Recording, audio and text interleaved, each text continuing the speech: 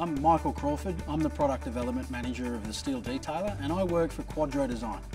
We've met a lot of new people, a lot of new resellers for SOLIDWORKS, and I think we really increased our business extensively with that.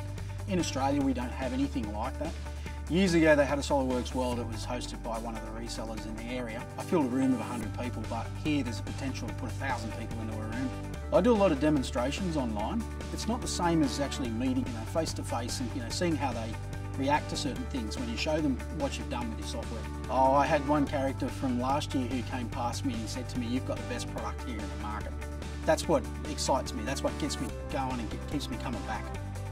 Basically, I created a whole heap of macros and I was running a business of my own, and I was using the macros to speed up my processes in the structural steel industry to create the drawings that needed to happen. With all the macros, we actually combined them all together, and that actually forms the Steel Detailer today.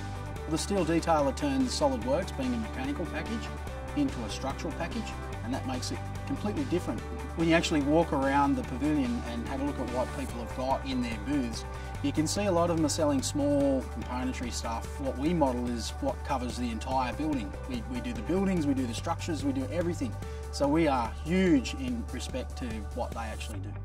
Even though that I am travelling halfway across the world, or should I say all the way around the world, it's definitely worth it because I get to meet all these people and build the relationships and the family sort of atmosphere that SOLIDWORKS offers. I've got to really say this clearly, that SOLIDWORKS for me is my life, and when I come here and we're all talking about SOLIDWORKS, I feel like I'm in my element.